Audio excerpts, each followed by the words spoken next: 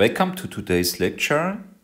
In our lecture notes, we go today to subsection 6.2 about the Łojasiewicz inequality. So maybe let's first have a reminder on the setup in the chapter 6. So in this chapter, R was a real closed field and K subfield of R. Of course, on R we have a unique order, and this induces an order on K. And curly Sn denotes for each non-negative integer n the Boolean algebra of all K semialgebraic subsets of R to be n. These were Boolean combinations of sets defined by polynomial inequalities where the polynomials have coefficients in K. Right, and maybe let's immediately give the following reminder. So every K semialgebraic subset of R to n can in fact even be written in that way. So it's a finite union of sets of this form defined by one polynomial equation and finitely many strict polynomial inequalities where all the polynomials have coefficients from K, of course. Okay, and now we go to the first proposition. So now we are in the section of today, and we go to the following proposition. So let A be in K in this subfield, and let's look at a function h, which is defined for all elements in the real closed field which are strictly bigger than A, and suppose this is a K semialgebraic function. When there is a b greater than or equal a, and actually can be chosen in k even, such that the absolute value of h of x is less than or equal x to the n for some positive integer n, for all positive, for all x bigger than b in R, right? Okay, so maybe let's quickly draw a picture. So you can imagine that this is R, and then we have this subfield K. For example, R could be non-Archimedean and K could be a rational number. So in this way, this is a bit hard to draw, but K, many elements in R will be bigger than every element from K. That could happen. It doesn't have to be the case, but it could happen, right? And so here I have somewhere my A in K, and when I have this interval,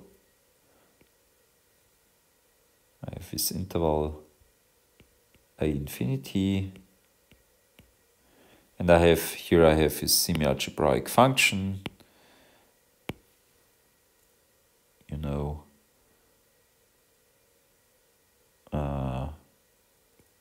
I need not be continuous or something.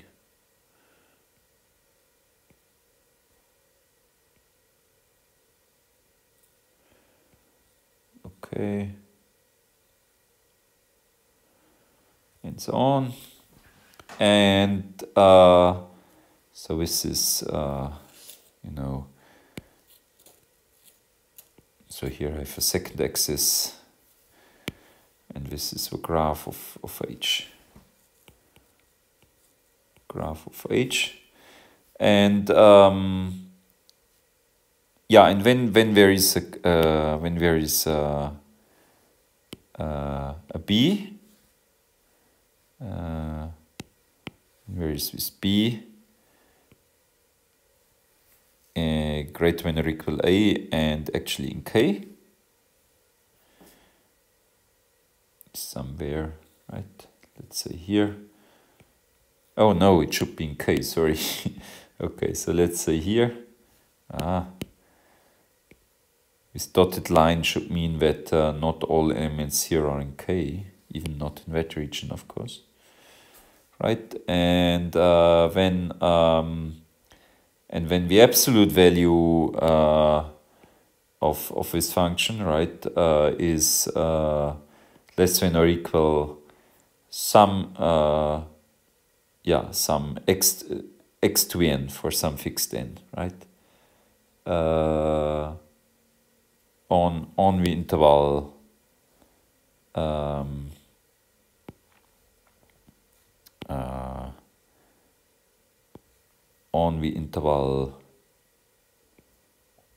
on this interval, right? So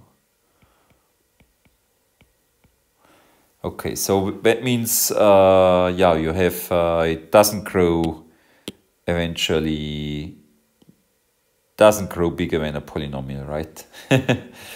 and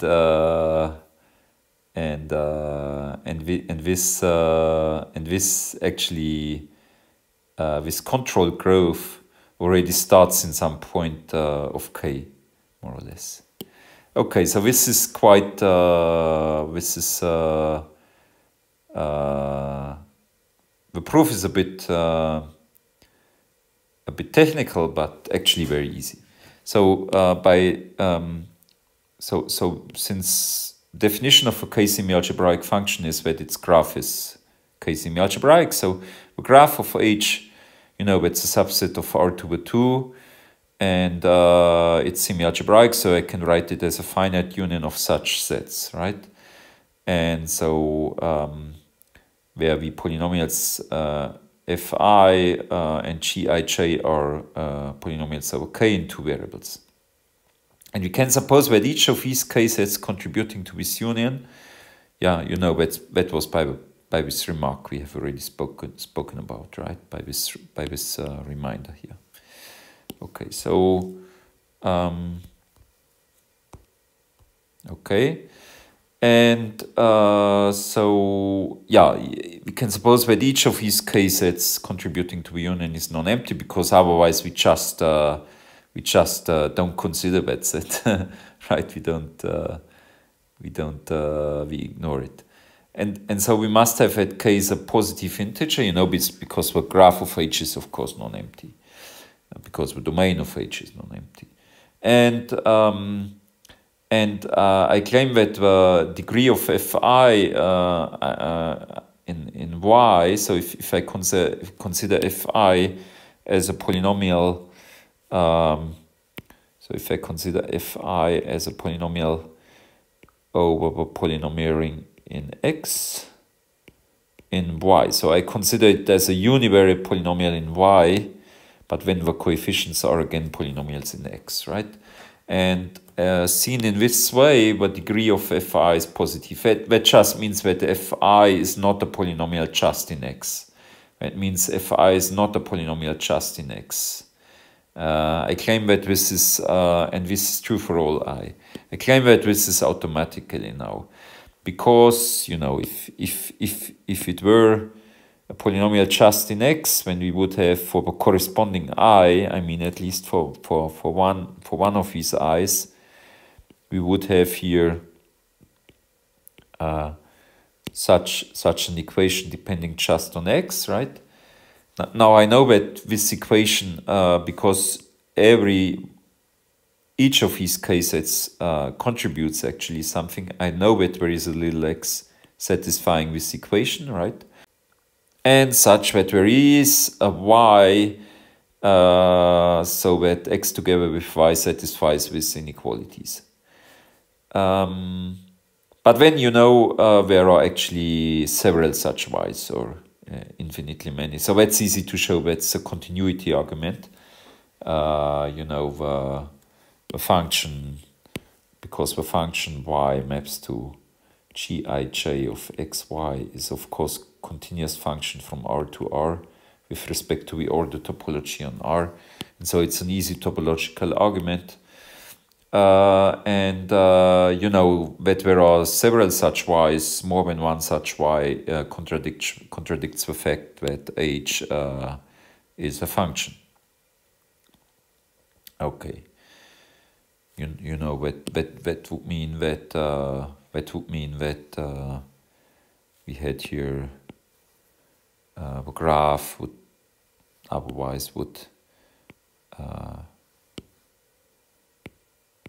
graph would have such a piece in it, right? That's of course impossible, such a piece. Okay. Good. So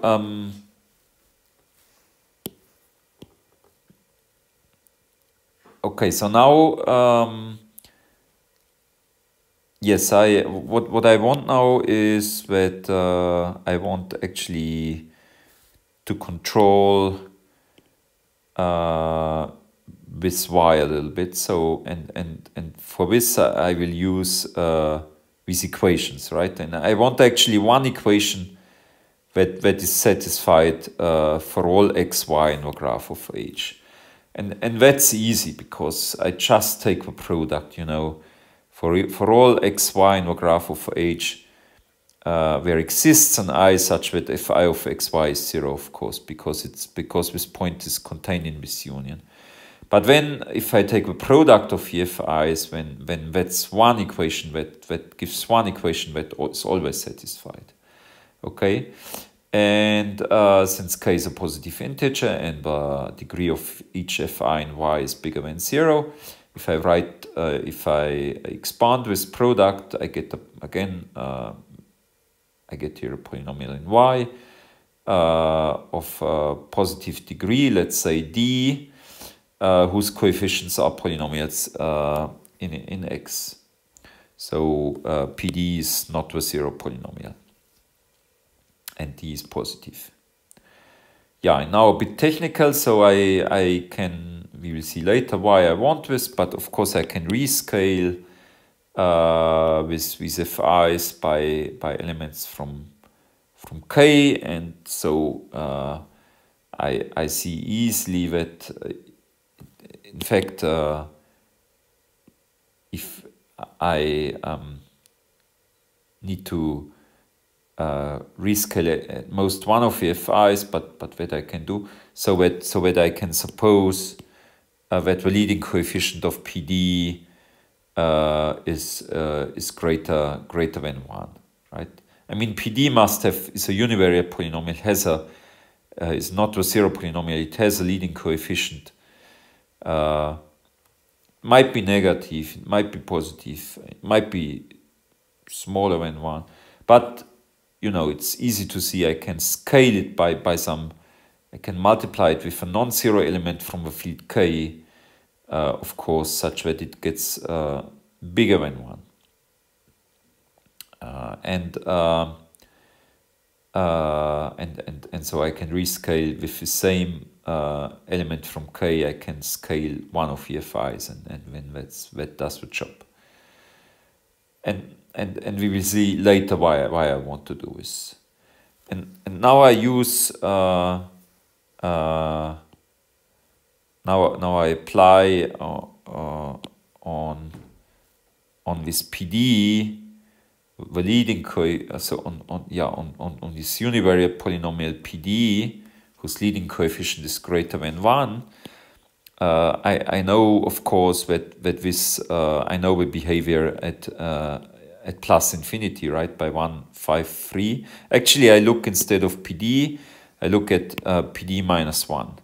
PD minus 1. So, and maybe there are even two cases, I guess, that if a leading coefficient is the constant coefficient, so maybe by some coincidence, PD is actually a constant from k, right?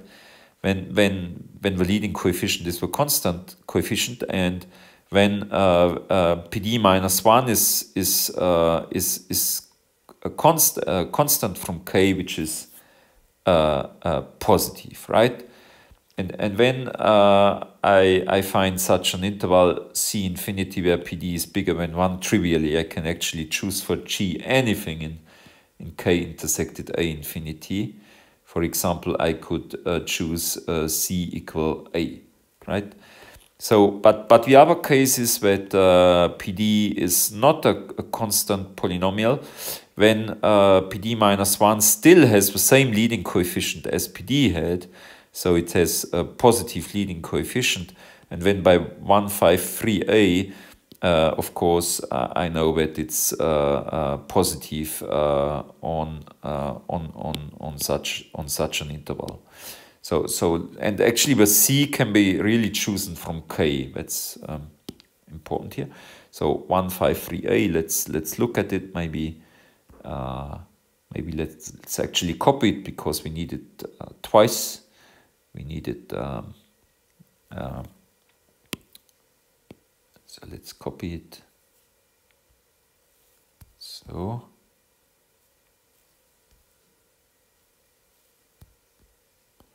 Okay.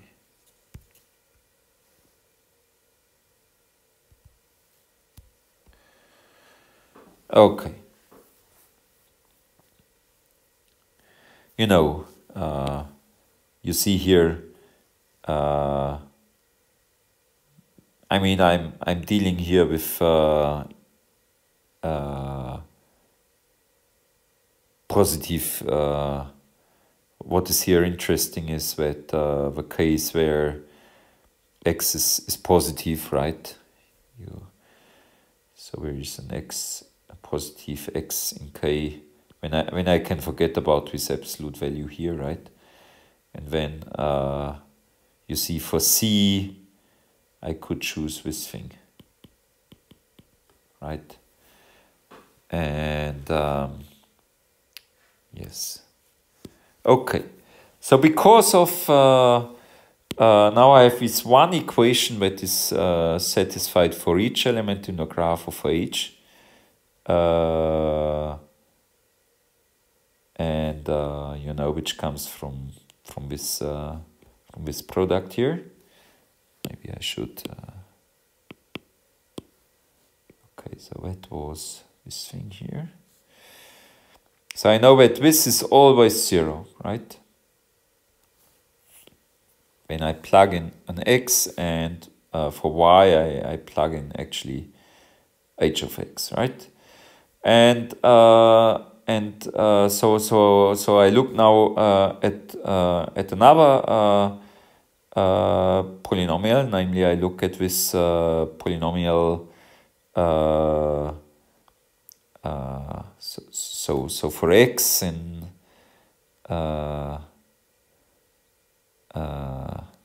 let's see, for x in C infinity now, this interval in R, I can look at the polynomial, at another univariate polynomial, namely sum of I equals 0 to d, pi of x t to the I, you know. For fixed x, I can look at this polynomial, right? Univariate polynomial, and PD of x is non-zero for all x here, right? Because actually PD of x is even bigger than 1. And so, so at the moment I use just that it's different from 0. And so I look at this polynomial and apply again on this polynomial. I apply again this thing here, and I see that by the way here, if x is positive, I can forget about this thing here, right? And I see that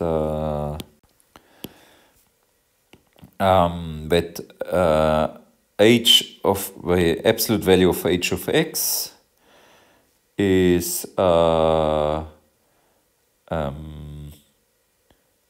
yeah, because I have here a 0, right? You know, sign of this polynomial is you know, f is now the polynomial sum equals 0 I to d pi of x t to I, right? Univariate polynomial. And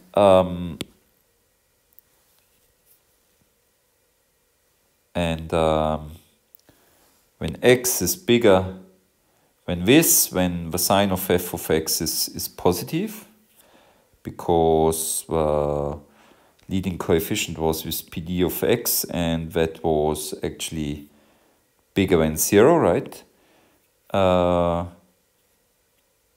Yes, PD of x bigger than 0. Yes, I mean, I could also be, it doesn't matter, but even if it were smaller than 0, the argument would be valid, but it's, yeah. Okay, so when in fact, if h of x, if the absolute value of h of x is less than or equal this, then there cannot be a 0, right? And you know, we coefficient c, absolute value of ci, that's now this thing here. That's these things. And now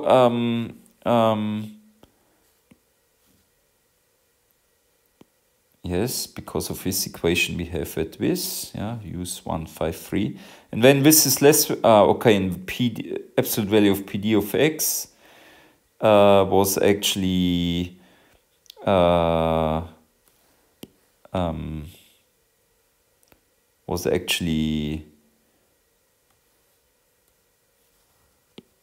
yeah, because x is in this interval, it's actually bigger than 1, right?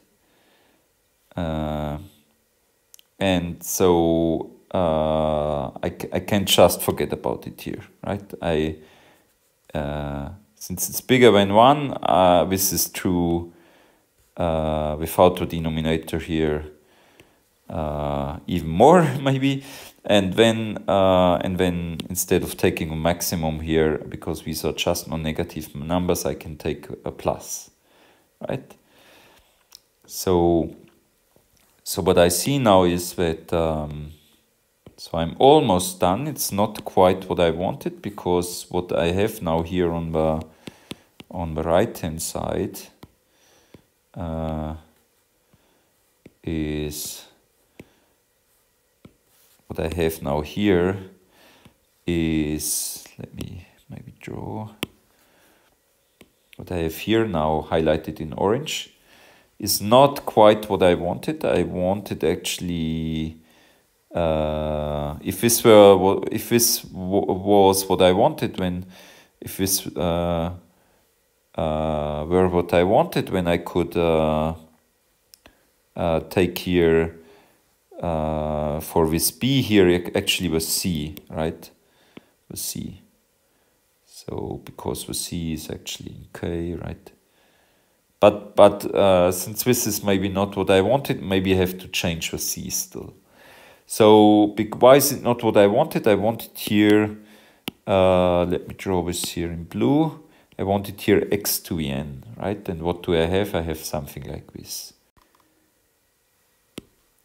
So with inequality here, right? So these two together, this says that, okay, this is something like, let me just make an example, less than or equal 1 plus absolute value of 2x to the 3 plus 5x to the 7 plus a 3 or a 1 times plus a2 times x to the 3 plus a3 x to the 4 and so on, right? Plus, when maybe some PD minus 1 of x, I don't know, could for example be 3x to the 7 plus 7x to the 18, right? And the AIs here, the AIs are elements of K, A1, A2, A3. Okay, and but this is, you know, this is certainly less than, so by using the triangle inequality, I can even say that I take here everywhere the absolute value, right? Okay, and then by taking the maximum of these of the absolute values of 2, okay, so maybe I can even take here even more, you know, using the absolute value. I can pull out this constants, and now I look at 1, absolute value of 2, absolute value of 5, absolute value of A1, absolute value of A2, and so on. And I replace it by some capital C from K, such that this is less than or equal, maybe, yeah, C, which is take a maximum of these things. Yeah, so capital C would be greater than or equal 1 when. So, and when I have here something like 1 plus x to a 3 plus x to a 7 plus 1 plus x to a 3 plus x to a 4 plus x to a 7 plus x to the 18, right? And now, you know, if x were greater than or equal 1, then I could just say x to a 7 is, for example, less than or equal x to the 18, right? And 1 is greater than or equal x to the 18, and all these things, right? And so so by taking, so actually this, because I'm looking at x greater than c, if c is smaller than 1, then I could just say, now I take c equal to b1, of course, right? You know, the only thing that is important is that c is greater than or equal a. So if c was smaller than 1, then that will still be fulfilled if I put c equal to 1, and c will also be in K. So by changing c a little bit, I look here only at x bigger than 1, and then, you know, I get here, of course, something like less than or equal, I don't know, I mean, because I don't know what's written here in the dots, but maybe 237, if I have 237 terms in the sum, and it's less than or equal 237 times c times x to the 18, for example, right? And now now I have this problem with this x with this constant here, but now I can say, okay, let's actually look, let's be more radical and say that c should actually be at least 237 times capital C, which is okay, right? Because it's again it's greater. It's again an element from K, and so then I could say so x should be, when x is at least with 237 times C. I only look at these x, so I get here. I could make this trick here. And then I have here x to a 19. I hope I showed it in this example. Actually, the easiest thing is, if you think about it yourself, maybe my argument is a bit too complicated. So, but now we exist, and then if you change when the c accordingly, when you see that when we call it b, and when it's okay, right? Now the existence of b and maybe of capital N is easy to see. Okay. Now we come already to the Łojasiewicz inequalities. So Stanisław Łojasiewicz was a Polish mathematician who lived from 1926 until 2002, and is famous for contributions in many fields of mathematics, including real algebraic geometry. Okay, so what did he prove? He he proved that if we have two k semialgebraic functions defined on a subset of R2n and being continuous, that when they are under certain circumstances, which obviously you have to suppose, that they are comparable in this sense here. So you can actually find an exponent begin and a positive integer and a non-negative constant from k, such that in absolute value you can compare g and f in the following way. So the absolute value of g on a to a power of capital N is less than or equal with constant c times the absolute value of f. Okay, so in order for something like this to hold, you need, of course, you know, where f vanishes, you know, of course, g has also to vanish then, right? So we need to suppose this. So for all x in A, where f vanishes, g also vanishes, right? And yeah, and you know, that's great, and that certainly wouldn't hold in general if you drop a k semialgebraicity here. Of course, let's make an example. So if I take r equal k equal to reals, and I take n equal 1, and I take a to be the interval from 0 to 1 in the reals, right? That's closed and bounded with respect to the order topology on the real numbers, so that's certainly semialgebraically compact. And let's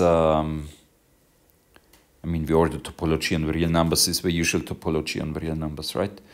And then I take for g something quite harmless. So for g, let me take x goes to x. That's certainly continuous and semialgebraic. And for f, I take something a bit less boring. So I take x maps to 0 if x is 0, and exponential of -1 over x if x is positive. So maybe let's draw a picture from 0 to 1. So I have g is this boring function, and f is a more interesting function. So f is 0 where at 0 also, and when you approach 0 from right, when 1 over x goes to plus infinity, when -1 over x goes to minus infinity, and therefore this exponential goes to 0, and therefore it's actually continuous at this point. But it goes very quickly to 0, right? So -1 over x goes moderately with moderate speed to -1 over x goes to minus infinity, maybe with moderate speed, but the exponential of it goes to 0 really, really quickly. And yeah, and let's see. So at 1, if I put x equal 1, when I get here exponential of -1, that's minus, that's 1 over Euler's number. So I don't know, that's probably somewhere here, it doesn't matter too much. But here it really goes to 0 very, very quickly. And yeah, I don't know, maybe something like this, right? It's hard to draw. So you see, we have this is fulfilled whenever f is 0. G is also 0, right? But the conclusion here is not fulfilled. We will show in a moment, and that means, okay, one of these two functions cannot be semialgebraic. I mean, that one is for sure semialgebraic. So that is actually not semialgebraic, which is not surprising, right? But yeah, that would be one way, for example, of proving that f is not semialgebraic.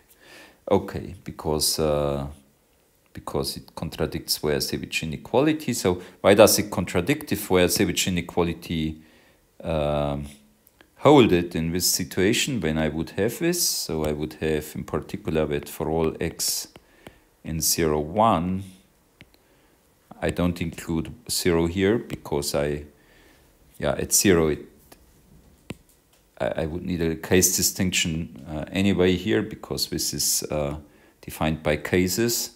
And at 0, it's not interesting. So I write just what is outside from a point 0.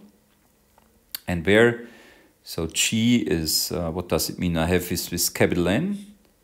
There would exist with capital N. So at x to the n is less than or equal a constant times the exponential of minus 1 over x, right? And now you can play around. You can substitute for. Let me write it in a different way. So for all x in 1 infinity, so I replace x by 1 over x, right? When I have here 1 over x to the n is less than or equal c times exponential minus x, and maybe I even replace, yeah, that's okay. Maybe I even replace yeah,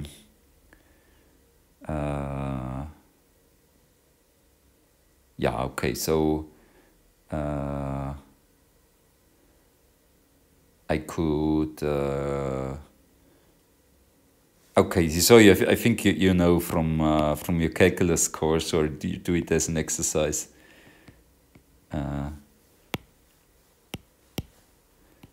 So that would be true. 1 would be less than or equal c times exponential of minus x times x to the n, right? And you easily find out that this cannot be true.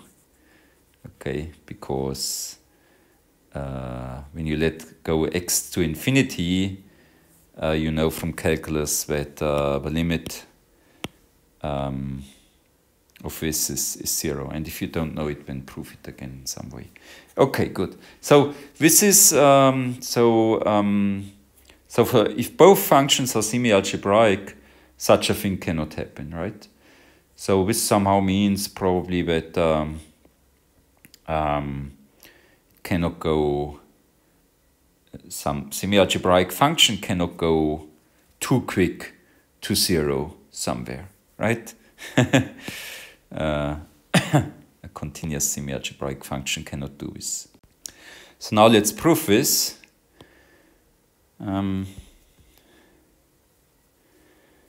Okay.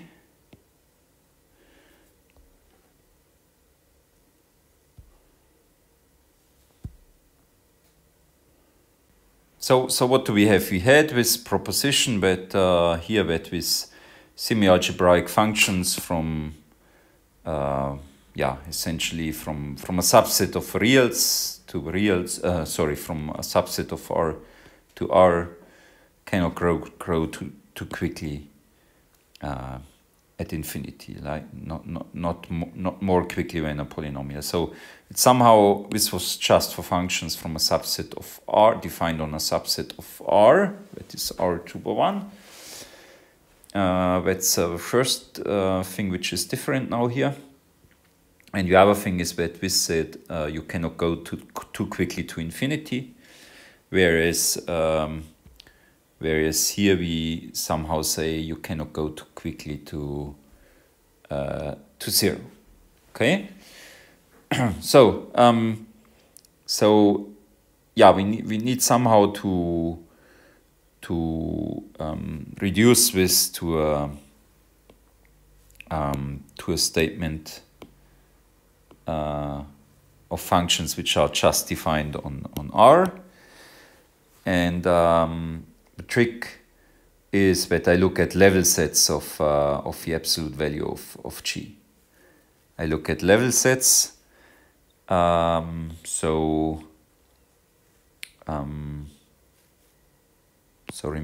think of A, you know, is maybe this set here. Sorry, you know, that's A. So, and F vanishes. So maybe F vanishes somewhere. So let's say F vanishes here, and maybe it vanishes here. So it's on A, right? So it's F equals 0. I mean, let me just write it like this. This is where F equals 0.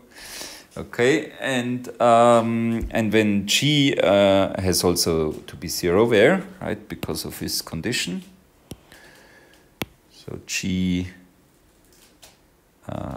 is also 0 here. And maybe it's 0 also here.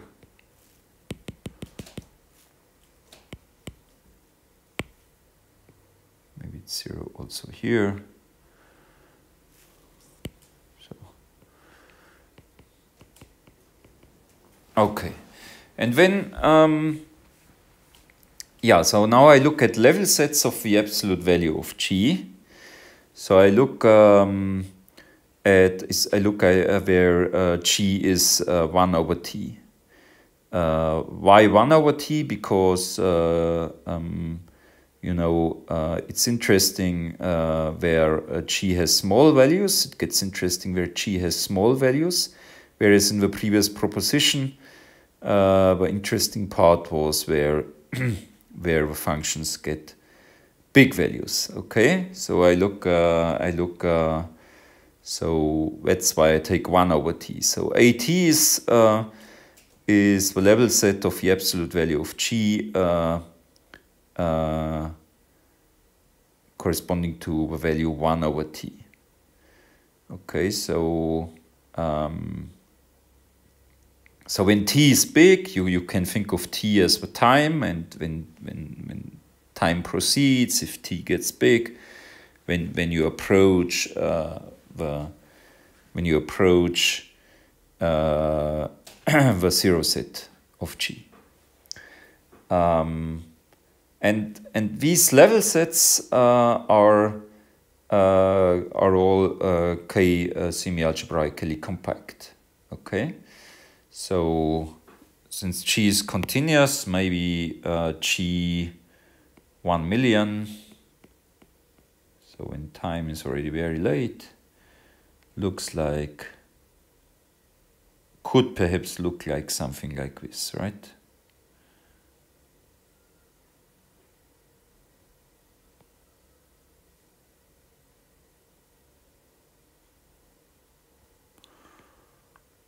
So that could be, but maybe there is also other things in it, right? That could happen. So G, A1 million, sorry, I wanted to say A1 million, could be that. Okay.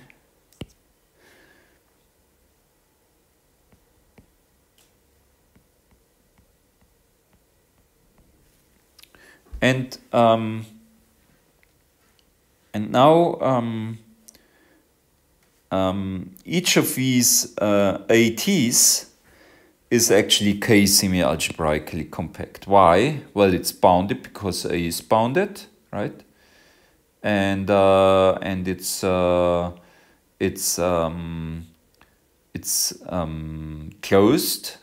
Why? Because x maps to g of x is continuous, and therefore also the absolute value of it, x maps to the absolute value of g of x is also continuous with respect to the product topology of the order topology.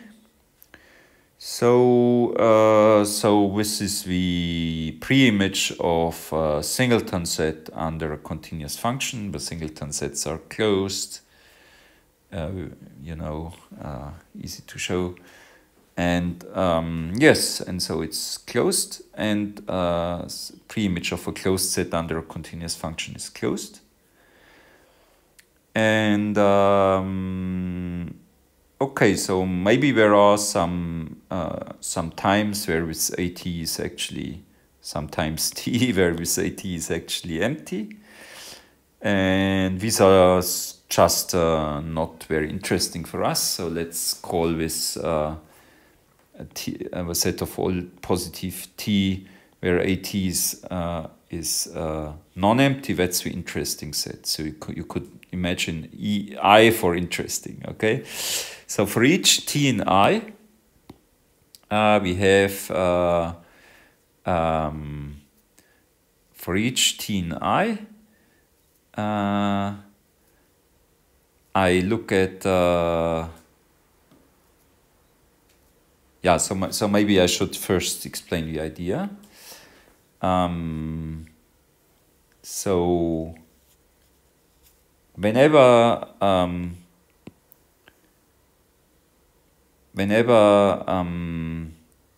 G is, wherever G is 0, there is nothing to prove here, right? Whenever G is 0, that will be automatically true. It's I need actually to look here only for the union of the ATs, right? And actually the union over I. So I could, because that's the only set where, because all the rest is so, yeah, maybe I do it slowly. So first I could say I take here the union over all positive T of AT, right? But then of course those ATs which are empty, that is not relevant. So I can just take here T in I, right?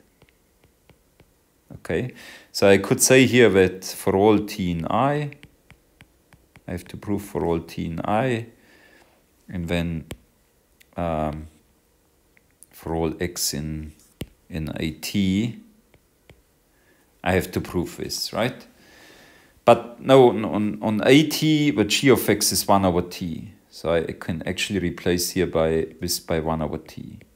Okay, and now I could actually say, okay, but then let's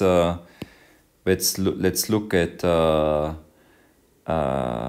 instead of saying, I mean, g of x was constant. The absolute value of g of x was constant on AT, but f not. So the trick is now that I define ft to be the minimum of the absolute value of f of x, where x ranges over AT. That's this minimum actually, and when I can replace this here by ft. But let me already write this. So when I write here ft. But does this minimum actually exist? Yeah, this exists because AT is K semi-algebraically compact. F, and therefore also the absolute value of f is a K semi-algebraic function. And it's also continuous, so images of K semi-algebraically compact sets under K semi-algebraic, continuous K semi-algebraic functions are K semi-algebraically compact. Now, so the set that I highlighted just in yellow is therefore K semi-algebraically compact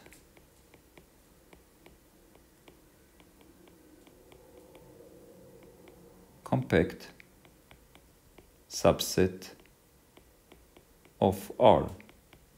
Of R. Now I use 6119b. Yeah, 6118 was, as I said already, this thing about the images, and 6119b was characterization of was this here, the semi-algebraically compact subsets of R are exactly the finite unions of pairwise disjoint sets of this form, right? And a set of this form has, of course, a minimum, namely A. And if you take a finite union of such sets, well, then you also see immediately that this has a minimum, right? Okay, so this minimum does exist, smallest element does exist.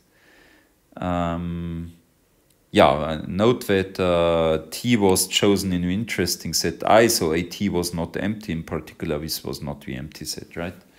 So that's why this minimum then exists. And when so what we have to show is that there exists n in n and non-negative C in K, such that and now comes what I have already written here for all T in I. And now once I wrote this, I can actually replace. I mean, nothing depends on x anymore, right?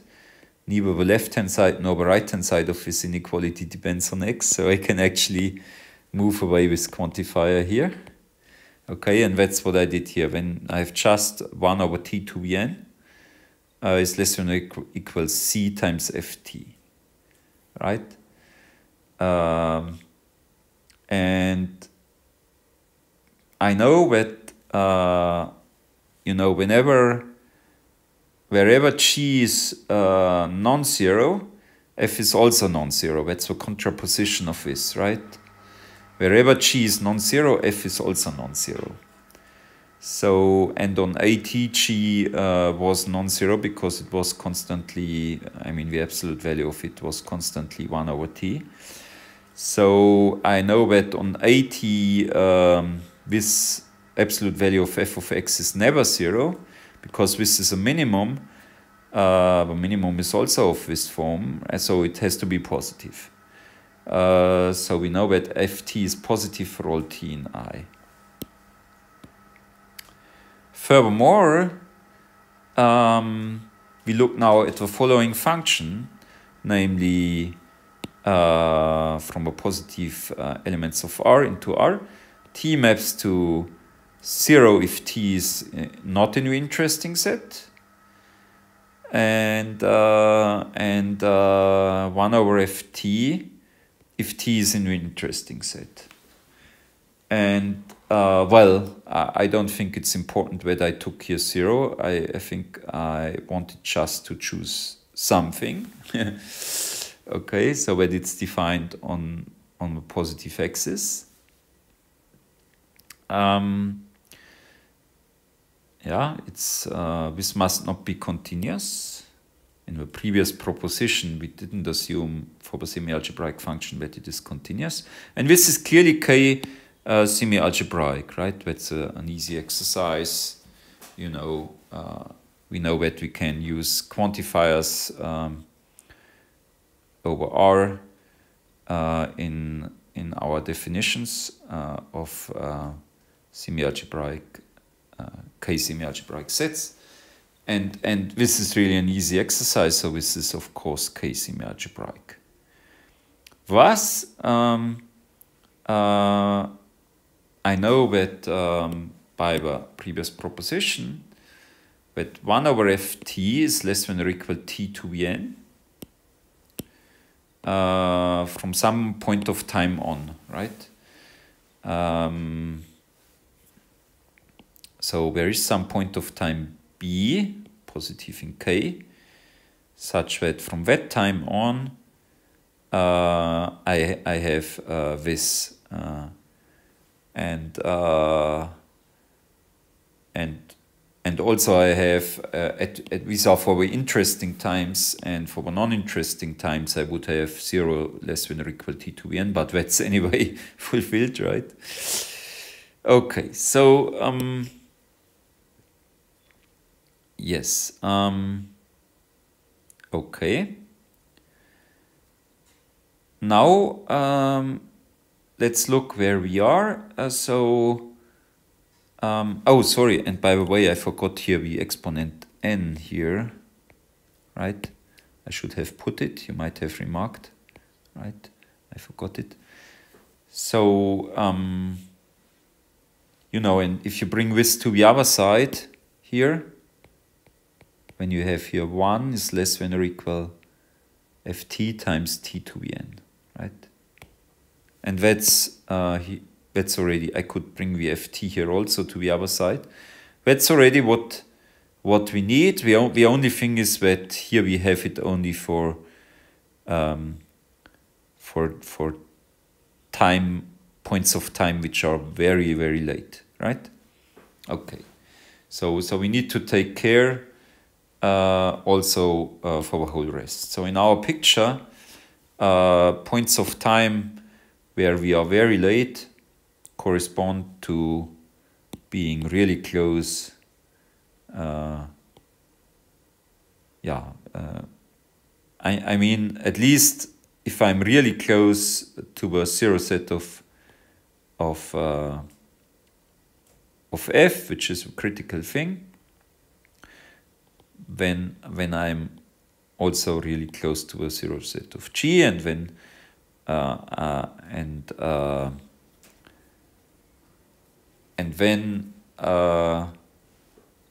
this is the important thing.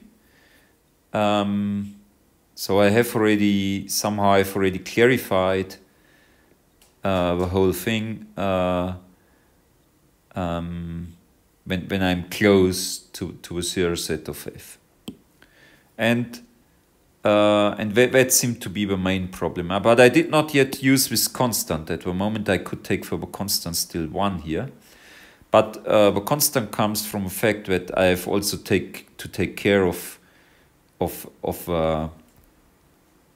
things where I've also to take care for the region where f is not close to 0, right? So when I'm away from the 0 set of f, I also have to take care of this. Well, and when I'm away from the 0 set of f, when I did not have, when I don't know what g does, g could be very, very big, right? And therefore I need this constancy. So let's look now the set B, which is when, actually where g is 0, if I'm close to where g is 0, when I don't have a problem. So right, when I don't have a problem. So let's look at this set where g stays away from 0, right? And actually I take this B here, so B is the set of all x in A where g stays away. So I don't know exactly what that corresponds to in the picture, but maybe it's something like, okay, so maybe it's, you know, this thing here and this, I don't know exactly, right? I don't want to think about it now so much. Okay, so I can write this as the union of all ATs where t is between 0 and b, right? So yes, okay, and it's enough to take the interesting t's, because for the others the AT is anyway empty. Okay, and this is K semialgebraically compact.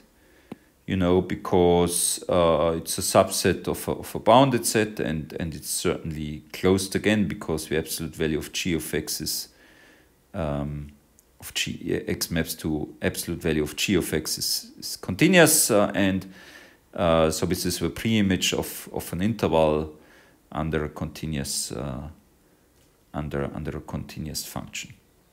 Okay, and so this is k-semialgebraically compact, and we can choose some, and I can again use I can use that on this set, a continuous function is bounded from above. So this is just, you know, because the image under a continuous function here is under a continuous k-semialgebraic function is again k-semialgebraically compact when this is a subset of R, and k-semialgebraically compact subsets of R are unions of intervals. So of intervals of so I use again this thing here, finite unions of such intervals. So in order to so that's clear. Okay, so and such a union of intervals is bounded from above by some c, actually non-negative. I can say an element greater than or equal 1 in k, right? Greater than or equal 1 is without loss of generality. I like this for some reason. And now, and you know, x maps to this function is of course continuous k-semialgebraic function, because that makes sense, because f of x does not vanish on this set, right? Because where f vanishes, g has to vanish. So I don't divide by 0 here. Okay, that's true for all x in B, and we deduce star. So we deduce that now for if I look at that on AT, right?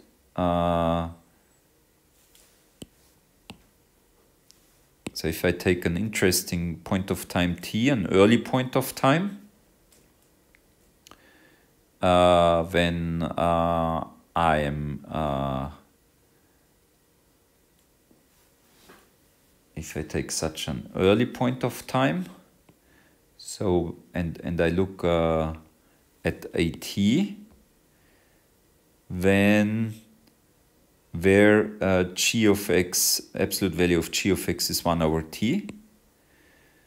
So I can put it to the other side. That gives t 1 over t to the n, and then I can move it to the other side. And here this absolute value here is on AT, you know, ft was the minimum of these absolute values,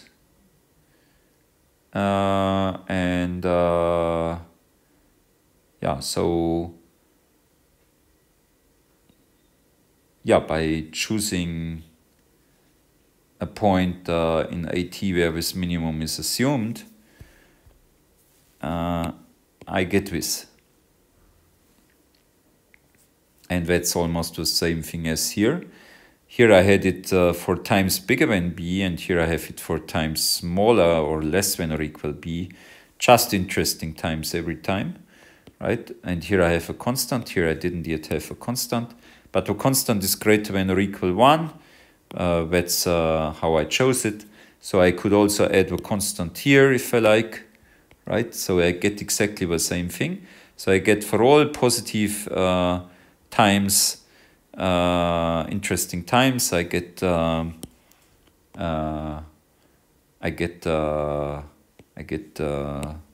double star for all interesting times, and interesting times are anyway positive, and that's what I had to show, if you remember, right? If you look once more on this at this thing.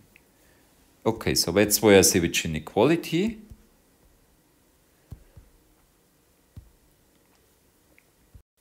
So now we next want a version of a Łojasiewicz inequality which does no longer suppose that A is K semialgebraically compact, and works instead just if A is just closed, right? But not necessarily bounded. And but then you can imagine that, of course, I cannot keep the same statement here. So that was the original statement. I cannot keep this statement here because G might actually grow quickly when you go out to infinity, and F need not to do so. Okay, so but on the other hand, we had this result that at least in this situation, so this result was about K semialgebraic functions cannot grow too quickly, at least in this situation, right? And so now we want to combine both, and yeah, and so there are certainly and that we will be able to do by replacing by inserting here another factor. So here, which models a polynomial growth at infinity, just polynomial, not more, right? So that will be then with corollary, and here you see this factor which we will insert. So we now saying that not just there exists an n, but there exists n and k, right, and c. Right, so yeah, so and probably we could have somehow done the proof again, the proof of Łojasiewicz inequality, taking care of this different situation, but we prefer to reduce it to Łojasiewicz inequality because it's nice to see that K semialgebraic compactness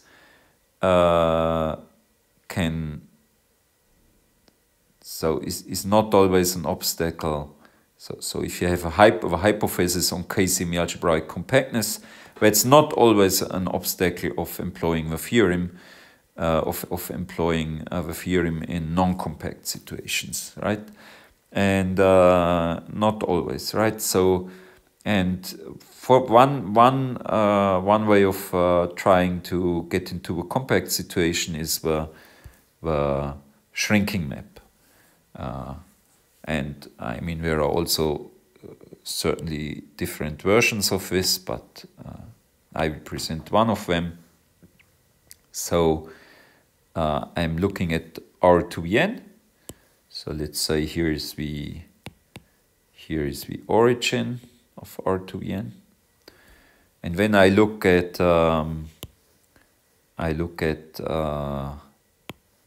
the sphere. Okay, so I have here a sphere. So this is, you know, that's the 2 norm, right? That's the square root of the sum of the xi squared. It's not really a norm in the classical sense because it's valued in a real closed field in general. So it's S. And then I have this kind of open ball, right? It's actually open in the product topology.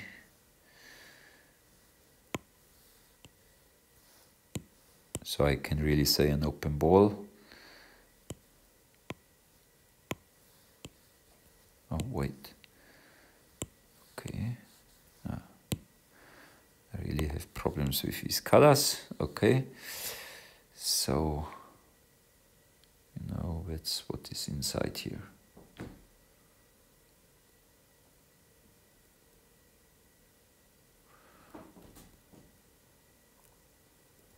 Okay, so that's B. Okay, and what I want to do now is if I have an unbounded set, I want to make it into a bounded one, right? And then the problem is that I might lose closeness, and for this we deal with this issue by adding this sphere. So let's see what we are doing. So first of all, so I want to get anything into this ball to establish boundedness. So if I have a point x somewhere here, then if I took x divided by the norm of x, when I'm of course on that would be projecting on this sphere, right? So that's not what I want to do.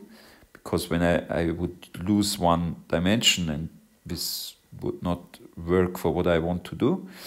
So instead, I'm saying I want actually to get into B. So I will actually divide by a little more than this, right?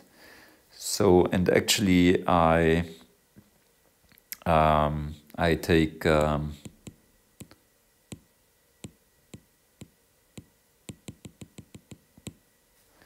take instead of a norm of x, I take 1 plus the norm of x squared, right? And then the square root of it. Right? If I don't have the 1 plus here, then I would exactly land on the sphere. But since I have a 1 plus norm of x squared square root, I'm have here a little more in the denominator, and I land here somewhere in B. And the idea is also that the origin stays at the origin here, and if I'm close to the origin, for example, then this norm here is small, and then I divide essentially just by a little more than 1, right? So if I'm close to the origin, I almost stay where I am. But if I'm far away from the origin, I move really into B. Yes, and so I think it's quite easy to understand this map. Now, now I want also an inverse map from B to R to Vn. Now you can calculate it. So. And we will do this in a proof actually, but just think about, what does it do? So the origin goes again to the origin, and if I'm in B, if y is in B, then this square root is well defined. This is actually then a positive number, and square root is a positive number. And so if y is close to 0, I'm dividing by a little less than 1, right? And if y gets close to the sphere S, then this gets close to 0, and then divide by a big number, right? So you could imagine that this is perhaps the inverse map, and actually we can calculate this. So both these maps are Q semi-algebraic. Do I need to show this? I think you did more difficult things yourself, right? So, but let's look at, for example, the graph of phi is the set of all x, y in Rn. Rn cross R. Maybe I shouldn't use y because y later stands here for something different. So let me call it set. Okay.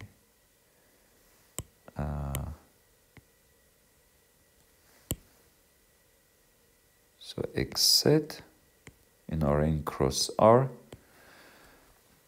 such that you know, z equals x over square root of 1 plus norm x squared. But I can move the square root to the other side, and then I can okay, so I can write z times the square root equals x, and then I can write here this coordinate wise, so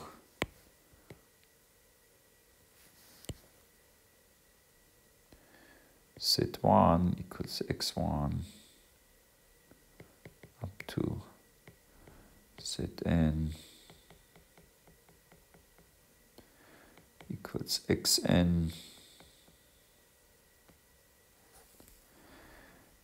and then I can, you know, I can actually square it, but when I have to take care that we set I have the same sign when we xi. Okay, so I could say that z1 squared times 1 plus x1 squared plus xn squared equals x1 squared, and z1 is smaller than 0 and x1 is smaller than 0, or z1 is 0 and x1 is 0, or maybe I don't, yes, or certainly there are better ways of doing it, but I don't care about that, or this, and then for a second coordinate and so on, right? So I think you know how to do it, and this is when a Boolean combination of, you know, sets defined by equations and inequalities, and so even without quantify elimination I can do this easily. Okay, so this is Q semi-algebraic continuous, you know, it's also easy to show, and inverse to each other, that we will show in the proof for all K semi-algebraic subsets of R to the n. We have that A is closed, now it gets interesting, A is closed if and only if its image under phi, union S is K semi-algebraically compact, right? Of course, we cannot just take here. I mean, this union S plays an important role, right? If we didn't have this, then it would of course not be true, right? For example, take R equal R to the n, and then you could actually show that phi of A is exactly B, but B is certainly not closed, right? Okay. Okay, so but if I take union S, then it actually works, right? So we intuition is like this. So if A, let me use this color. So if A is, for example, such a set,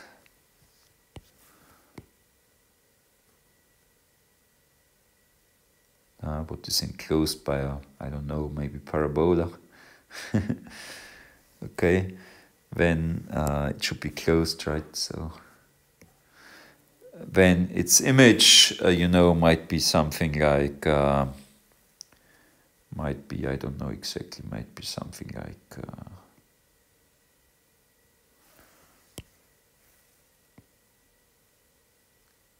like this here.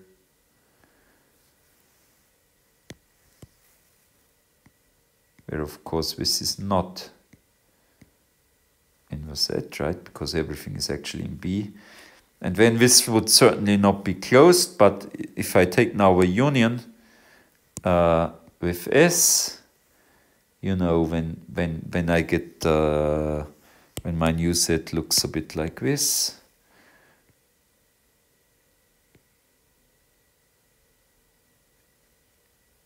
Yeah, and that's a strange looking set, but it's closed. Okay, good. And actually this is if and only if. And that's a nice thing. So this allows us to somehow associate with a closed set a compact set, right? So and then of course that we have to add with sphere could be a problem depending on what we want to do, right? But yeah, but if we can deal with this problem, then we can prove something for closed sets if we can prove it for compact, for k-semialgebraically compact sets. Okay. So now let's prove these things.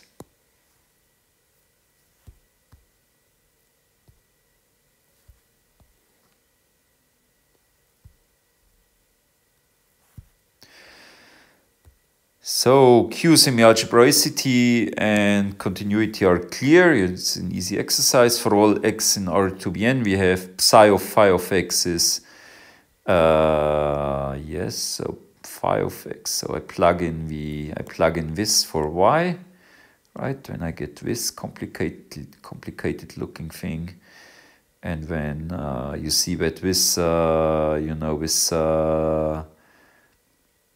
simplifies easily to to 1 over this square root, and this is this, and when I get x. Okay, so and the other way around for all y and b, here I replace the x here by this expression, so I get this. So when I have this 1 minus y squared, yes, exactly, I get this. So I get y. Okay. Okay. Yeah, and so they are inverse to each other. The only thing that remains to show is that A is closed is with if and only if, right? A is closed if and only if. This is closed. I mean, this is bounded anyway, right? This is bounded anyway. So, because it's contained in this ball, right? And so k-semialgebraically compact, because it's also k-semialgebraic, of course. This is certainly k-semialgebraic, right? I mean, phi of A, since phi is k-semialgebraic and A is k-semialgebraic, phi of A is also k-semialgebraic, right? I mean, that's, I think that also uses quantify elimination, but that was, you know, images of k-semialgebraic sets under k-semialgebraic maps are k-semialgebraic. So this is anyway k-semialgebraic. So this union is also k-semialgebraic because this is also k-semialgebraic.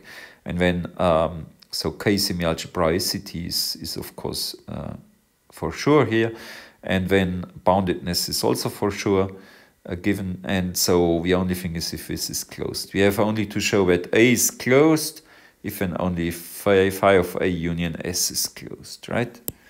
Okay, so I guess there is an easy direction. If phi of A union S is closed, then, you know, if I take the topological subspace B of R to n, you know, take the induced topology. So phi of E is when closed in B, okay? Phi of A is when closed in B. Why? Because it's an intersection of a closed set of R, in R2n with B.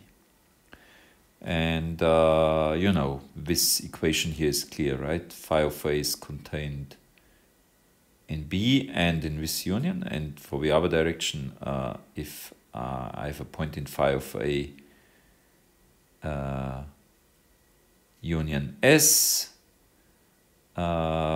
which is at the same time in B when it is actually not in S and when it is in phi of A. And okay, so that's trivial here.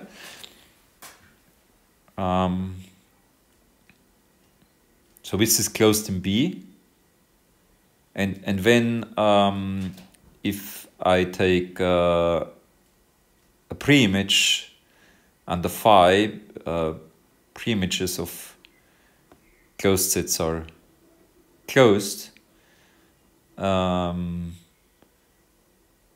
Yes, when when I get back A, and so A is closed in Rn. And yeah, so that was really easy. So the other direction, let A be closed when phi of A is psi to a minus 1 of A, and is therefore psi is also continuous. So it's therefore closed in B. And hence it's an intersection of a closed set in R2n with B.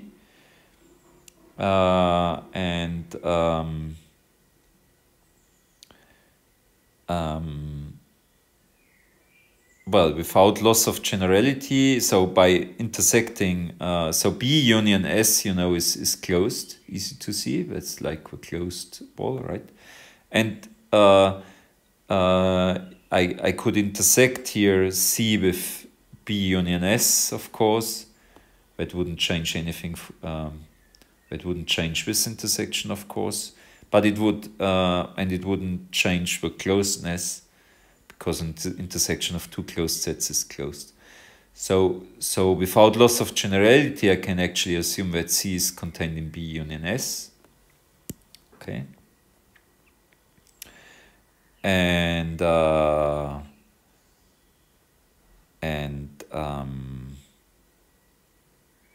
actually I can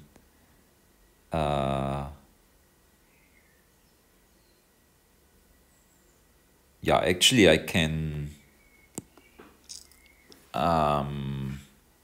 assume that S is contained in C, because I could otherwise replace S by C union S, you know. Union of two closed sets is closed.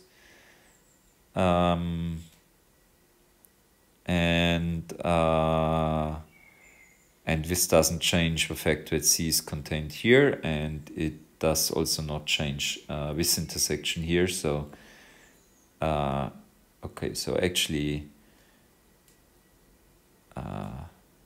so now we have phi of A union S is contained in C, because S is contained in C also, is contained in C intersected B union C intersected S, right? Because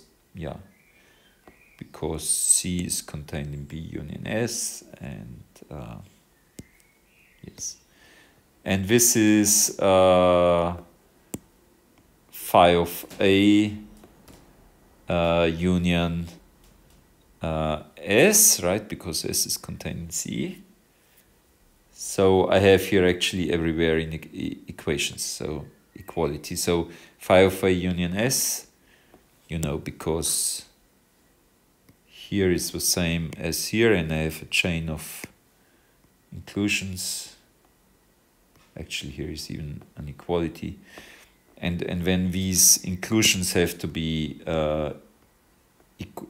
fulfilled with equality, and so phi of A union S equals C, and C is closed. Okay, it was just a bit technical, but not hard either. Okay.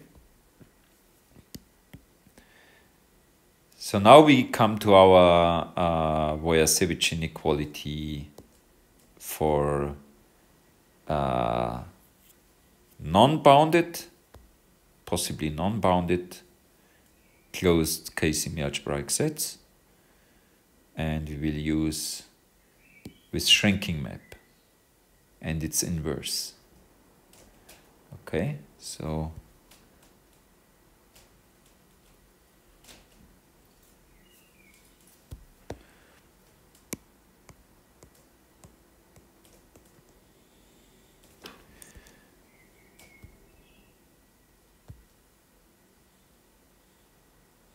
so let n be a non-negative integer, and suppose that a is a closed subset of R to Bn, and f and g are this time are again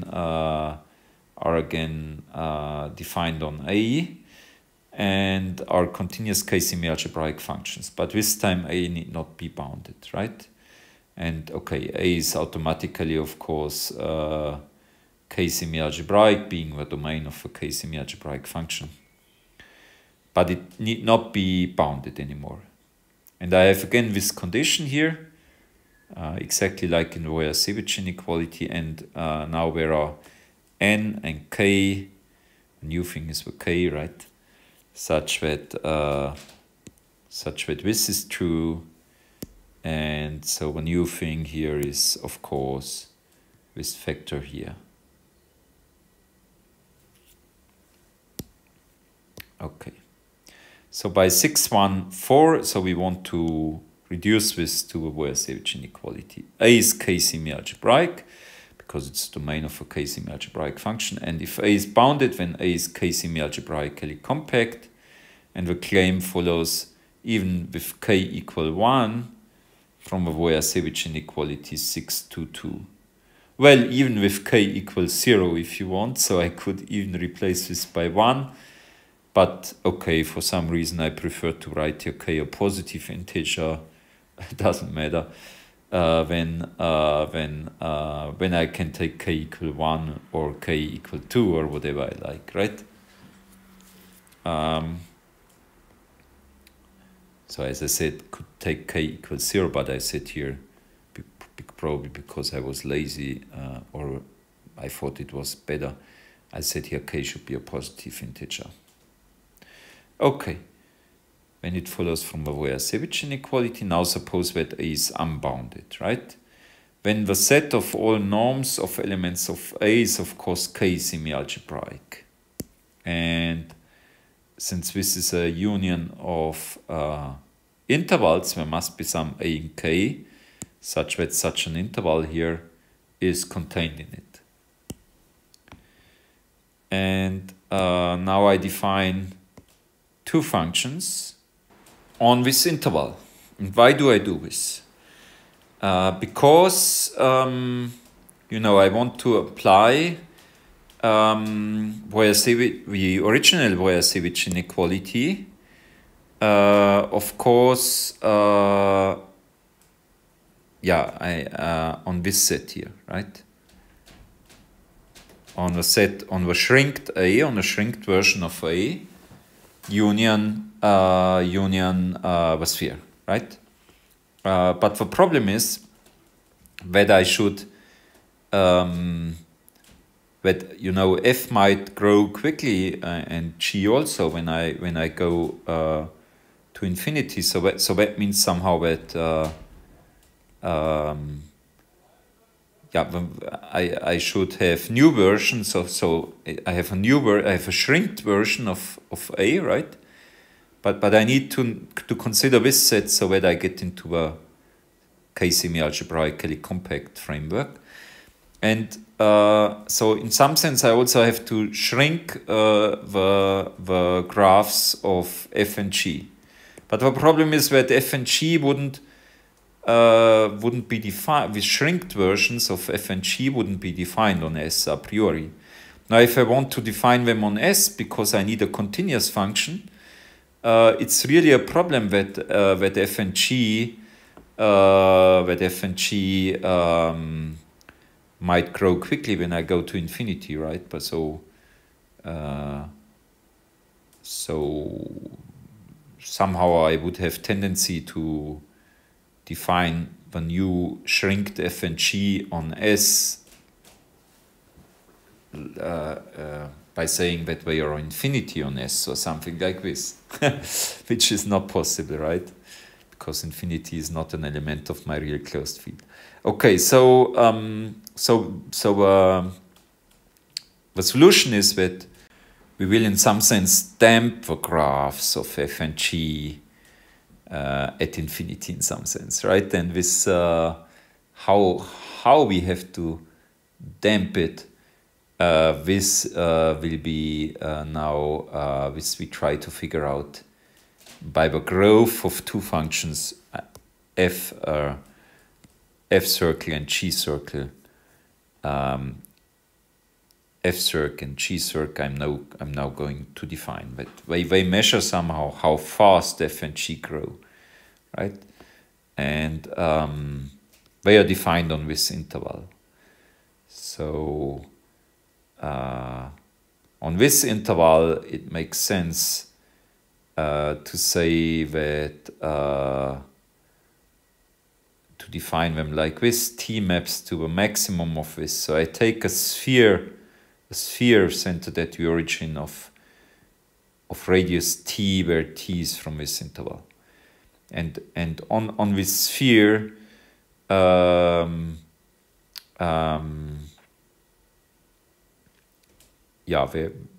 these spheres of radius t, there is a point where there is a point from A. So there is a point where f and g are defined. And then, since these spheres are k-semialgebraically compact and f is k-semialgebraic continuous, I know that this maximum here exists, and this one too. Okay? And so these are two semialgebraic functions, and we know they cannot grow too quickly, so there is, by our proposition from the beginning of the section, there is a b greater than or equal a, and actually in k. And I can take it greater than or equal 1, because this will help for a technical reason. And there is L, and there is some L. I can take the same one. A priori, I have an L1 and L2, but now I can then take the same one, of course. I can take a bigger one. So that f circ of t and g circ of t are both less than or equal 1 plus t squared 2L, right? The one I wouldn't need actually. By this proposition, I could get here a bound like t to the L, but then I can also get t to the 2L, and then I can also get 1 plus t squared to the L. Okay, that's just technically better for me. And now consider the continuous k-semialgebraic functions. So these are now with damped versions, right? They are defined on A. I take actually L plus 1 here, okay? That will be important.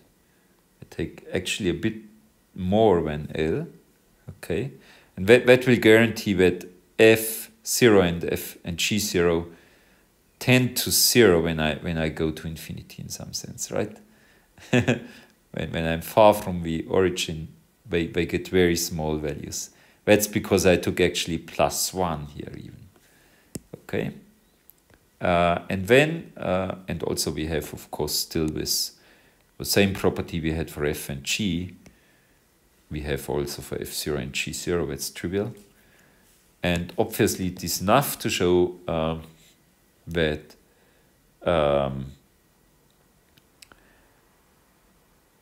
it's enough to show exactly this here for G0 and F0 instead of G and F. You know, because the only thing you know, with this denominator here, this one here actually, is taken to a power of n here. And if you move it to the other side, then it gives you such a factor here, right? So here you see why we will need this factor, because we work with f0 and g0. And okay, what is written here, the denominator of f0 actually would actually help, right? But since we have here to a power of n, if n is big, then of course the denominator of G0, actually we cannot prevent the denominator of G0 to introduce this factor here. Okay. Okay, so and of course here we won't need this factor anymore. So for f0 and G0, here we could also afford such a factor, right? But we don't need it anymore. And now we just have to apply Łojasiewicz inequality. There is just one obstacle still. The only obstacle is that the domain of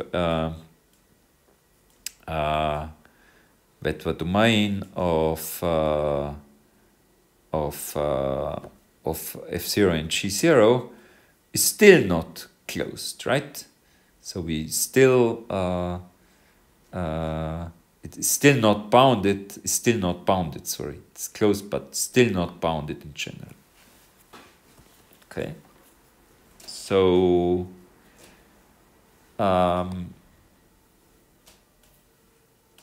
yeah, here I say how we have to choose the k then, right? So we have this, because I'm taking this n times L plus 1. N times L plus 1 is the thing that is introduced by this denominator of G here, yeah, because it's taken to the power of n here. And the minus 1 comes because part of it is compensated by the denominator for f0. That doesn't help, of course, because we don't know what capital N is. And even if we knew, it helps just a tiny little bit to keep the k smaller. And yeah, I take here a maximum with 1 just because I said k should be greater than or equal 1 in the end. So the advantage of f0 and G0 where f and g is that where it varies for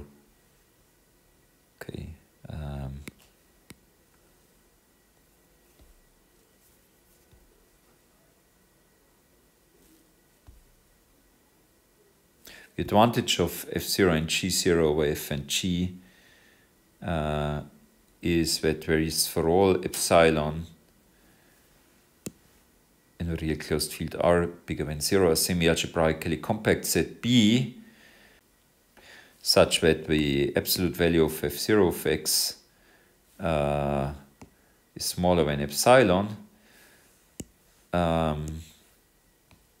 and the absolute value of G0 of x is smaller than epsilon for all x in A without B. Note that I said here just semi-algebraically compact, so that means R is semi-algebraically compact. I didn't say K semi-algebraically compact. Okay. So let's so for people who know the Alexandrov compactification of a topological space, that's actually something very natural because this complement of this semi-algebraically compact set would be the idea is that this is a neighborhood of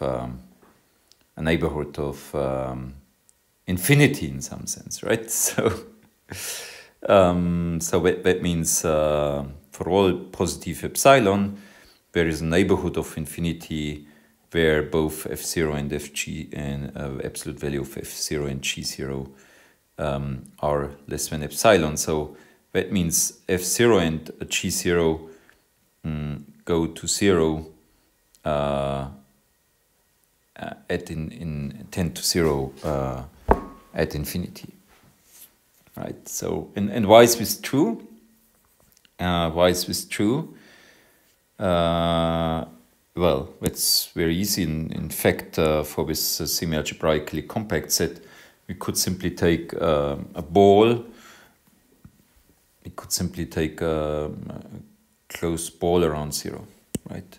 And why? So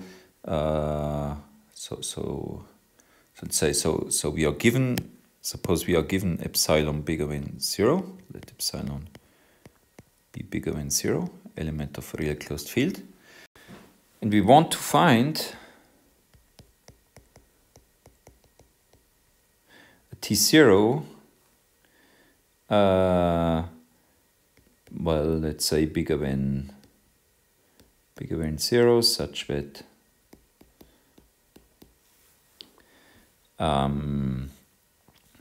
that for all x in A without B, but for B I take now the complement of a closed ball around 0 of radius T0, right? So saying that x is not in B means that the norm of x is bigger than T0. And so if I'm in A without B, then I want that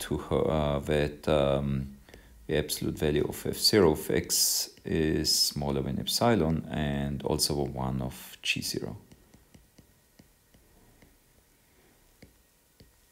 Right, and maybe let me write this in a slightly more complicated way. Instead I write for all x, for all, okay, maybe let me do the following. So I actually can say I want it even to be bigger than b. You know, b is greater than or equal 1. So here I could say T0 should be even bigger than B. Do this for technical reasons. And then I can say here that I can express this in a more complicated way. I can say for, let me write this now in green, for all x in A, and for all t greater than or equal T0,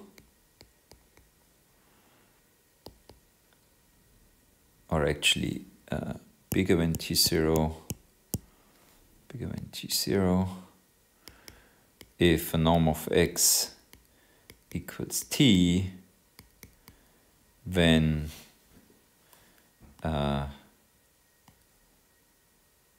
yeah, and when I take what is written above, okay, so let me copy it. Then this, right? Okay. And now I use the, okay, so maybe first, so let me actually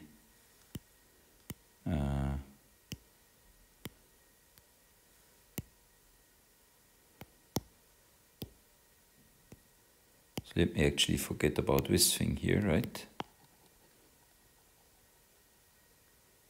So I actually want to show this statement, which is at least as strong. And now I use the definition of G0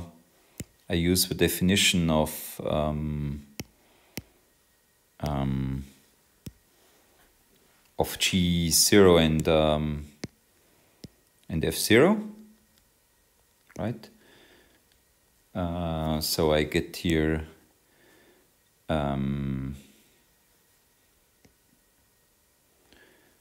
f of x, absolute value of f of x, divided by 1 plus norm of x squared to the L plus 1. And this norm of x here I can replace by the t here. Okay, so 1 plus t squared to the L plus 1. And here also absolute value of g of x divided by 1 plus t squared to the L plus 1. And now I can actually use the definitions of f yeah,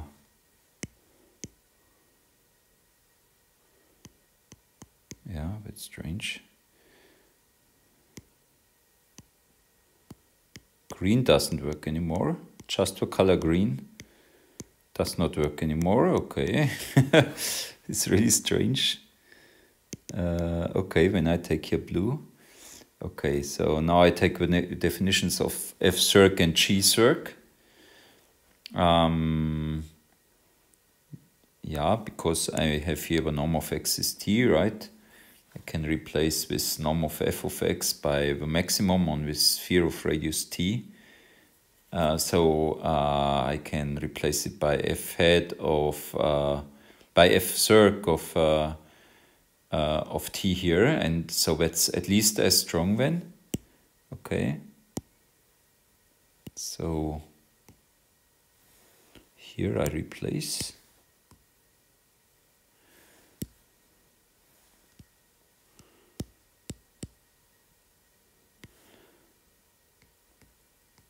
So I take instead f head of t, and here, and that's not equivalent, but that's at least as strong. So it suffices to show this stronger statement, right? Okay.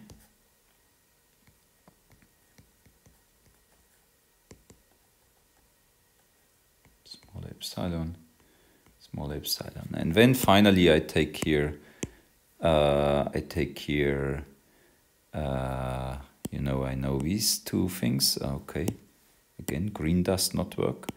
So let me take orange maybe.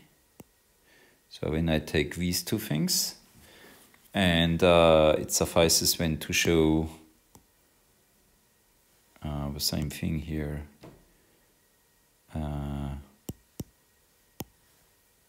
With f circ of t.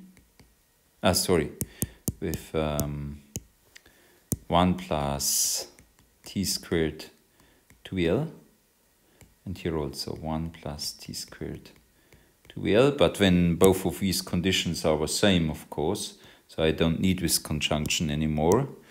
So let me just delete this second condition here.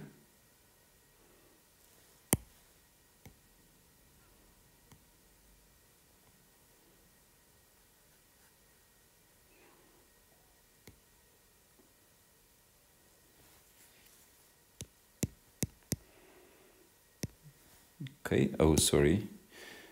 I'm sorry, I have a little problem here. Our software has a little problem. Okay.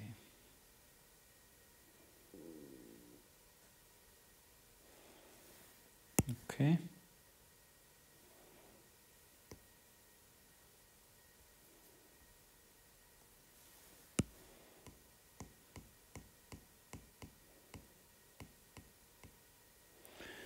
Okay. And you see that here we have 1 over, so the exponent L that cancels here, of course, right? Is cancelled with this, and so we have here actually just 1 over t squared less than epsilon.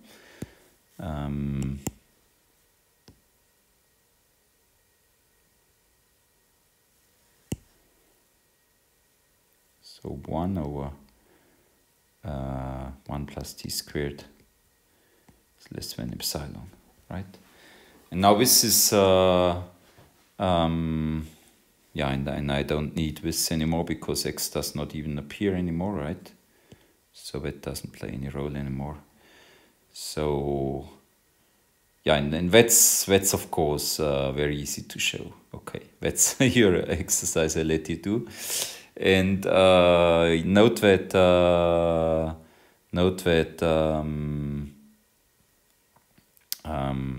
T0. So I guess I cannot, because epsilon was not chosen from K. I don't think I could guarantee that T0 can be chosen in K. Yeah, it's definitely not, I guess, right? So if epsilon, if the elements of K are all finite, so that means they lie between two rational numbers, right? Then and if epsilon is infinitesimal, then I certainly need an infinite t, which is bigger than every rational number, right? So I don't say I can take T0 in K. Good. So but this shows that this is true, right? Okay, so now with notation of our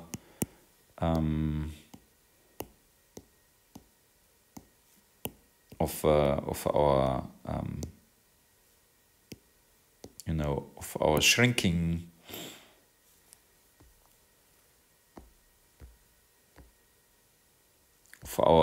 shrinking lemma here. If I take the notation of a shrinking lemma, so S is with unit sphere and B is with ball, open unit ball, and when we know that A is phi is with shrinking map from Rn to a open unit ball, and A is closed if and only if the image under the shrinking map union with sphere is k-semialgebraically compact. Now if we use this, the k-semialgebraic functions, phi is with shrinking map and psi is its inverse. When I take these semialgebraic functions f tilde and g tilde, which are finally defined on a k-semialgebraically compact set, right? Because A was closed, so phi of A union S is k-semialgebraically compact. That's implied by this shrinking lemma. And now I define on S, I define it as 0, and for G tilde also, and otherwise I define it as, I do the inverse shrinking, so the enlarging if you want, and then I take the value at psi of y of f0 at psi of y, and here the same thing, right? Yes.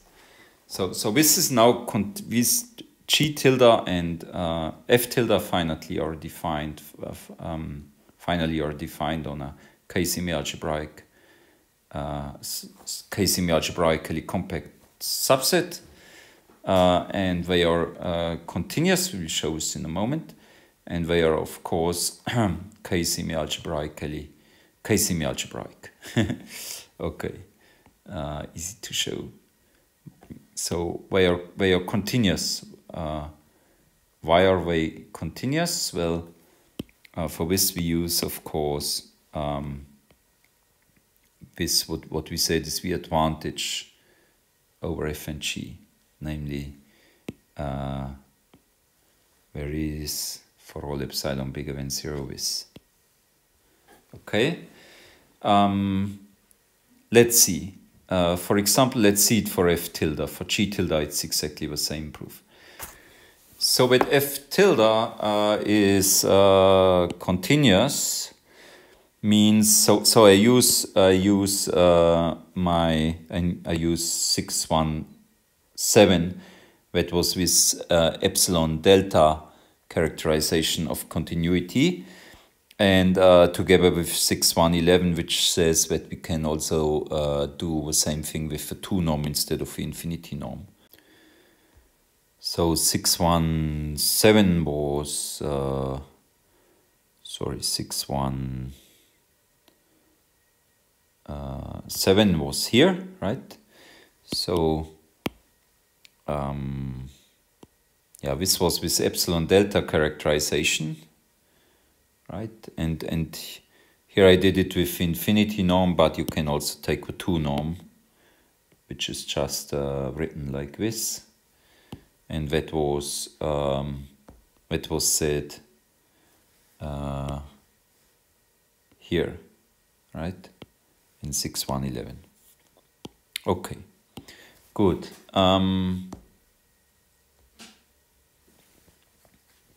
Yeah, so we have to show, in order to show that f tilde is continuous, we would have to show therefore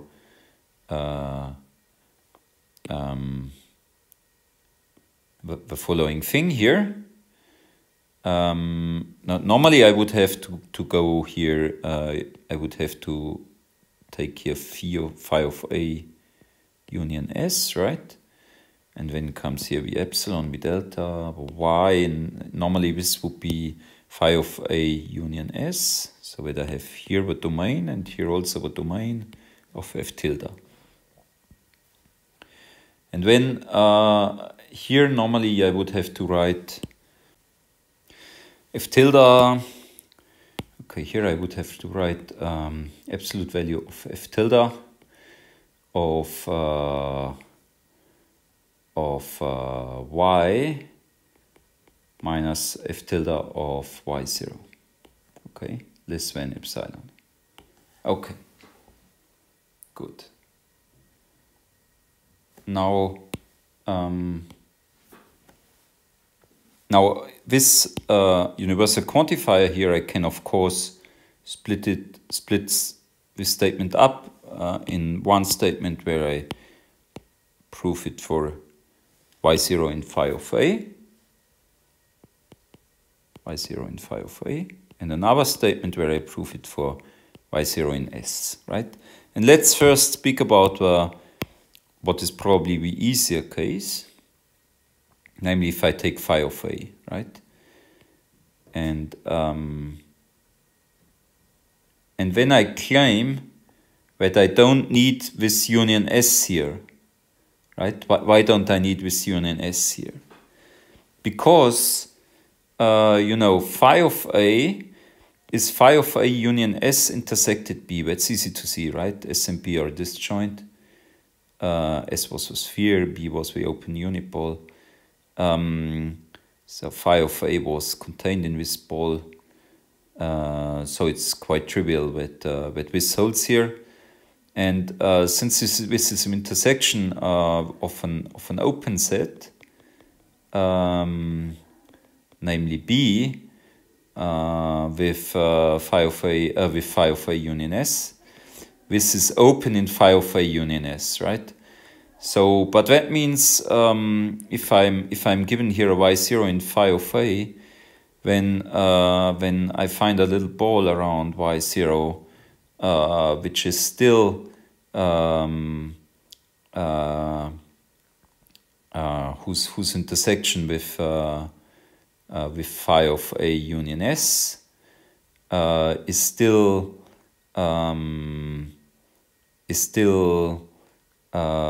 in phi of A, right? So that means I find a delta 0 such that all y which are delta 0 close to y0 anyway cannot be in S. Now, if I take for this delta, I can say I am looking for this delta without loss of generality. I'm just looking for delta less than delta 0, you know, because when delta gets smaller, I have to show less. So I can actually just forget about this union S here, right? But when what is written here in the green version of this, in the green version, this is just that f tilde restricted to phi of A is continuous, okay? And but if I restrict it to phi of A, then here it's just a composition of two continuous functions, right? Psi and f0 where were both continuous, and so with upper version, this green thing here is actually done, right? So now let's go for the other thing.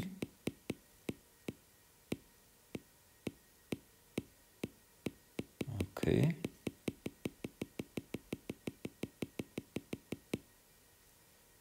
So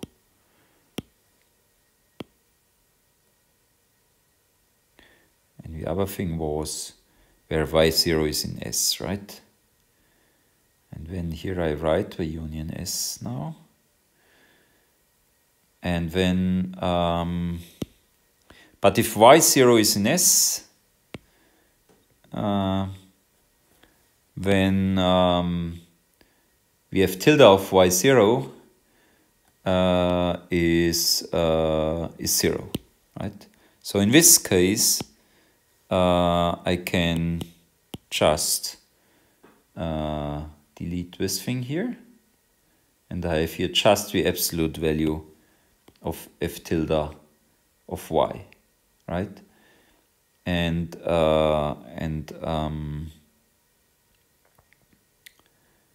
f tilde of y. And now maybe there are two cases. There is one where y lies in S, but when this is automatic, no matter how I chose, no matter how I've chosen epsilon, right? If y is in S, then this is automatically true, because this is the left hand side here is 0. So also in this case, I can actually therefore forget about the S here, right? And then again, since now y is no longer in S, I can write really the definition of f tilde in this case, right? So if I can again write what was written here, and so you see exactly this. We have to show exactly this, right? Okay, and now let's show this. So to this end, let y0 be in S and epsilon positive. And now I use what I know already here about f0. Choose a semi-algebraically compact set B, subset of A, with absolute value of f0 if x is smaller than epsilon, for all x in A without B. Okay. Yes, when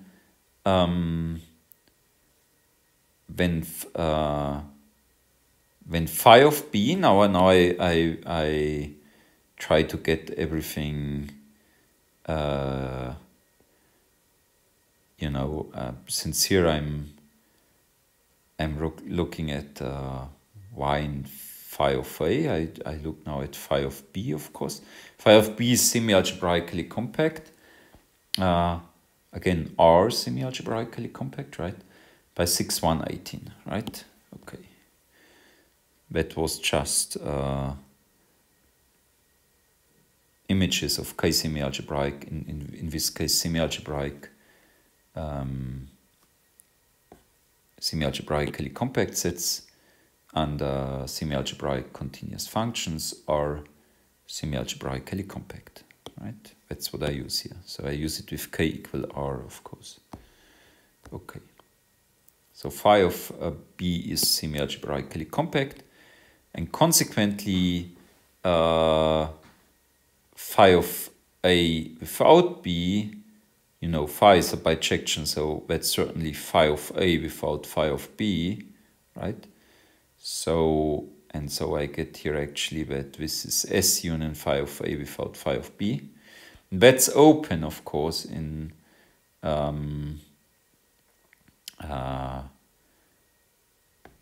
because the complement of phi of B is so this is closed, and because it's semi-algebraically compact, and the complement of it is when open.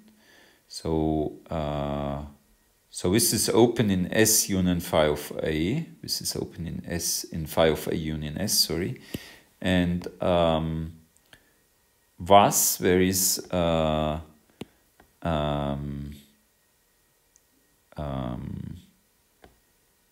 there is a little ball inside phi of A union S. There is a delta bigger than 0, such that everything which is inside phi of A union S, and which is at most delta distance from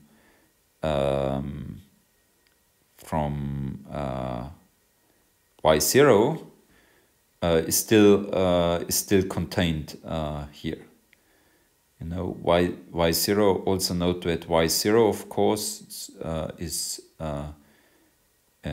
in S, and therefore is actually here in this set. Okay, it's a bit confusing, but it's not hard. And then this set here, so this set is now if I look what this means for y which are actually in phi of A, well, y cannot be in S anyway, right? So Okay, so I get also this inclusion, right? And okay, so I chose already this delta, right? That's actually my so we are in the process of showing this, right? We had already, okay, let me maybe so we had a given y0 in S and epsilon, right? And when we have shown, or when we have chosen already the delta, right? And the delta fulfills this. And now we let y be in phi of a, right? Such that this is true, okay? And then we have to show this now. But when y is in phi of a, but not in phi of b, right?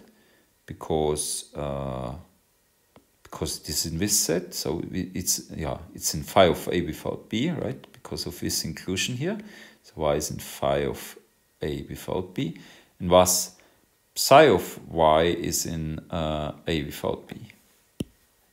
Hence f0, hence the absolute value of f0 of psi of y is smaller than epsilon, exactly as desired. You know, because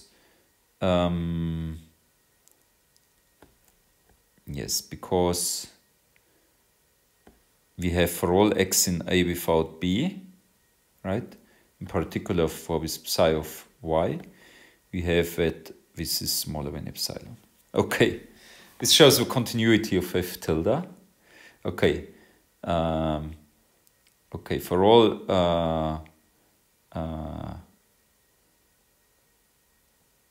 so now I know that f tilde and g tilde are continuous, and now we can apply the Łojasiewicz inequality on f tilde and g tilde. So because for all y in phi of a we have obviously this, right?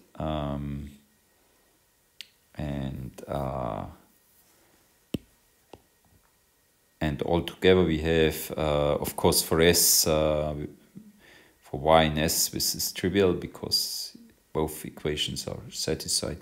Okay, so when we have this, and then we can apply, since phi of a union S is semialgebraically compact by 623, we get from a Łojasiewicz inequality 622, an n in n and a constant c non-negative with, for all y in phi of a union S, absolute value of g tilde of y to the n is less than or equals c times absolute value of f tilde to y, right?